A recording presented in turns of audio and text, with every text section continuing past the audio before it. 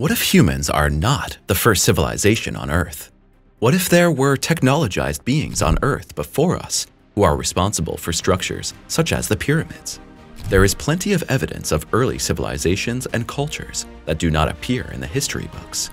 But renowned science still resists the idea that a race lived on Earth before the last ice age or in the distant Silurian age that may also determine the fate of humans.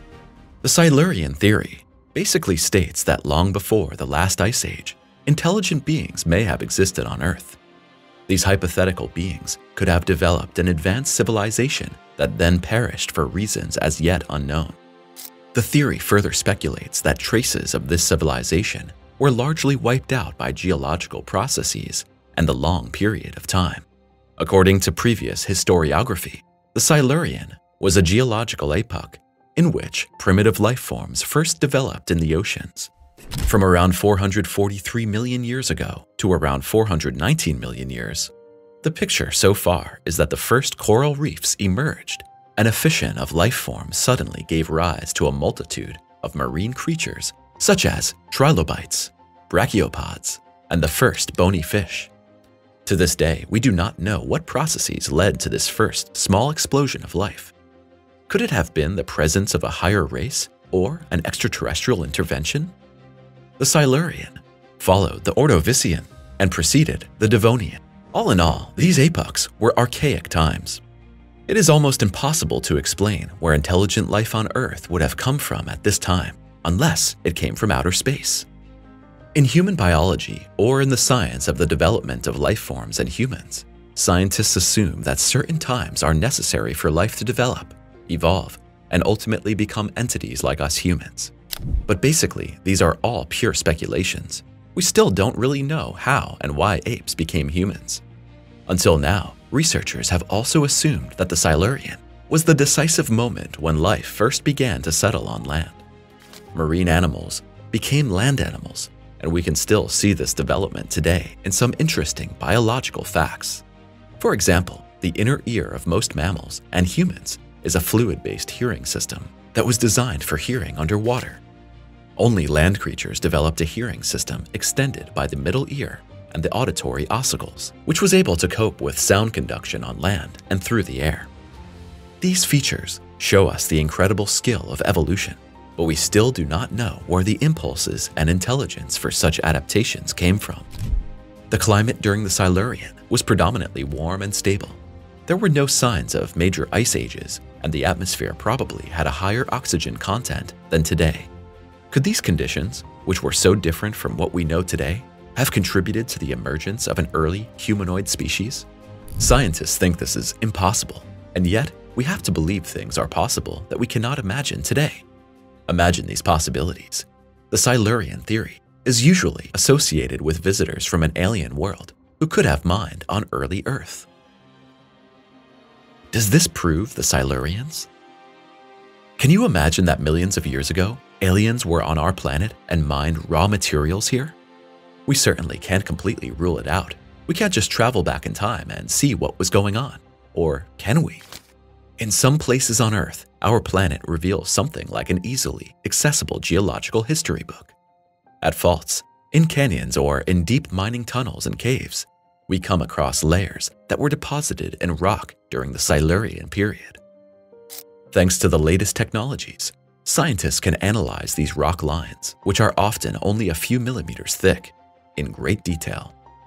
We can find out what climates prevailed at that time, what plant parts or even signs of organic life are embedded, and geologists can even see what events and forces contributed to the formation of the layer. This is very similar to the annual rings of trees, which provide information about the weather, how much water the tree had available, and whether it received sufficient nutrients. If the theory of mining by alien but intelligent creatures on Earth is correct, the extraction of minerals and fossil fuels by such a civilization would certainly have left behind unique geological traces.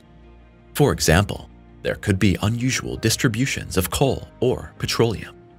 In natural deposits, certain materials occur in recognizable patterns, and it is precisely these patterns that many experts believe would have been conspicuously disrupted by mining activities. In addition, Such beings would very likely have brought artificial materials to Earth. Parts of spaceships, exhaust fumes from propulsion systems, metals from tools, or even traces of other technologies. In nature, metals are usually found in ore form, bound to other elements, and not in pure or alloyed form as used in modern technology. The presence of pure metals, or specific alloys that do not occur naturally, could indicate a processing or technologically advanced civilization. Further evidence would be finds of complex synthetic compounds such as certain plastics or advanced ceramics. What was mined? It sounds crazy, a superior race coming to Earth to mine. We are in the process of evolving beyond mining and the use of fossil fuels, and according to the Kardashev scale of intelligent race development, we are still somewhere at the very beginning. So how intelligent or advanced can a species be that was here in search of fuel? Or were these life forms possibly looking for or wanting something completely different? If we continue this fascinating thought experiment, early species on Earth could also have been searching for minerals such as gold or diamonds. Rare earths, which are used in our computer chips today, are also conceivable, or something completely different. Since we do not know how these creatures really lived and what their original home would have looked like, it's impossible to say what was of value here. Perhaps ordinary granite was of great value to them, or perhaps they carried tons of sand away from here. If we look at the hundreds of credible sightings of spaceships around the world, one detail keeps reoccurring. None of these UFOs have a visible or perceptible propulsion mechanism.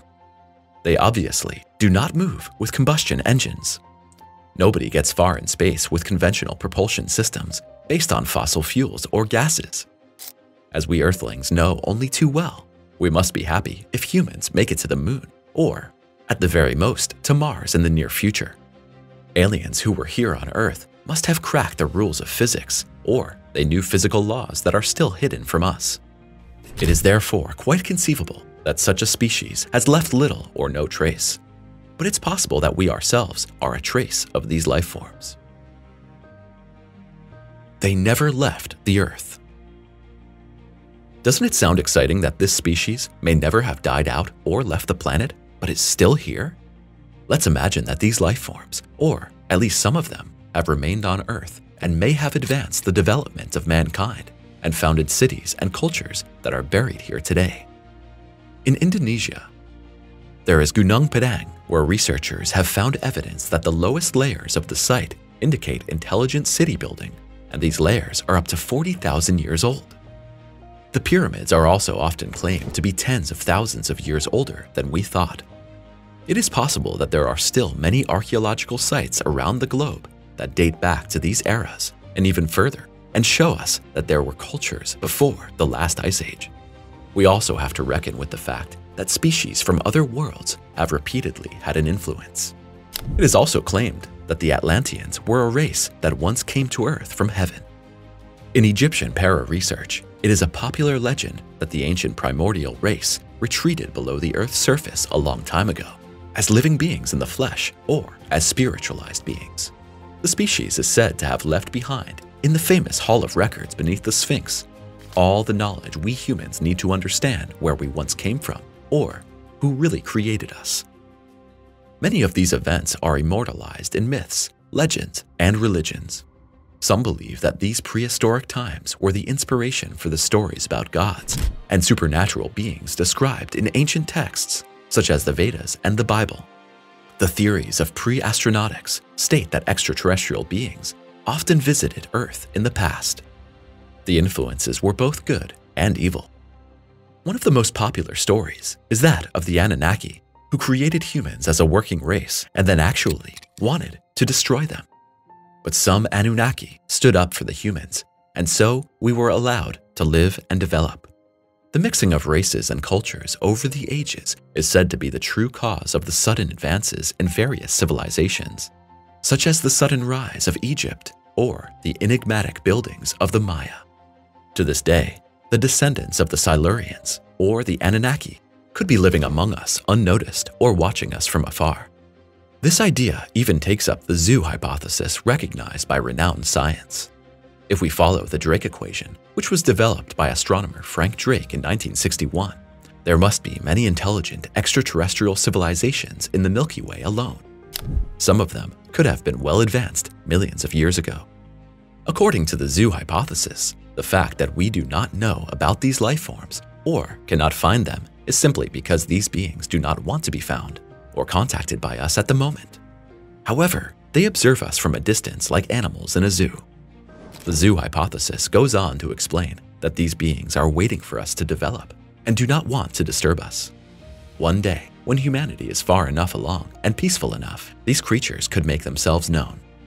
This would, of course, also explain the many UFO sightings around the globe. The existence of cultures and civilizations that lived here hundreds of thousands of years ago could also explain some mysterious finds that do not fit into their eras or on Earth. Press subscribe now, because there are many more highlights to come.